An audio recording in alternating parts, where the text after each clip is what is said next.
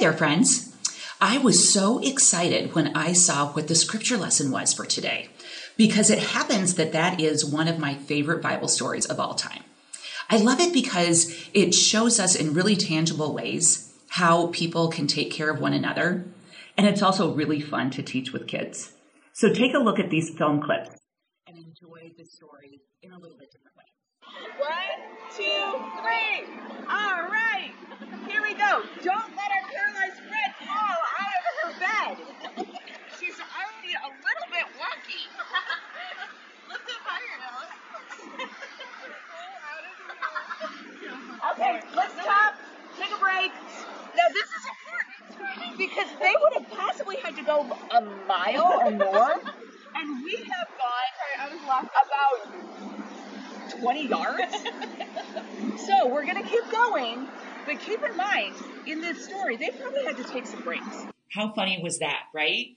We've done it in Sunday school where we take turns carrying friends on a blanket up and down the hallway. And it gives us a feel for how hard it really would be to carry another human that far.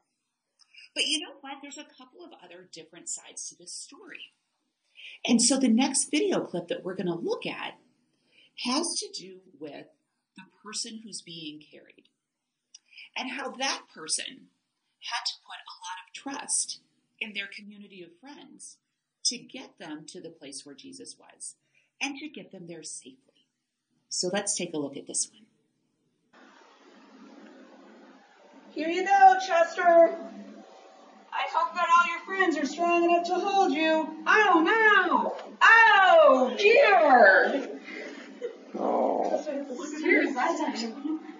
We'll be a little bit more careful this time and hope that he can make it all the way down to see Jesus. Keep going. Keep going. Oh, he's almost there. Yay! Chester made it! Woo! Wasn't that funny? I love that. But it does give you the idea that it cannot be easy for 4 people to carry somebody all the way through a crowded town and get them to a house, and then they would have had to climb somehow up a ladder or some stairs with this person that can't walk and dig a hole in a roof and then lower them down. And that person had to trust their friends a whole lot to do that. But you know, there's one more part of this story, and that's the Jesus part. Because Jesus knew that this was a small community of friends, but Jesus also knew that the person who couldn't walk didn't have much community beyond these friends. Because in Jesus' time, if you were disabled, you were kind of an outcast from your community. And so Jesus' actions did something that was amazing for this person, because it restored this person to the community that they belonged to. And in those times, as well as today, when we are restored to our community, it is one of the greatest gifts that we can be given. Let's pray.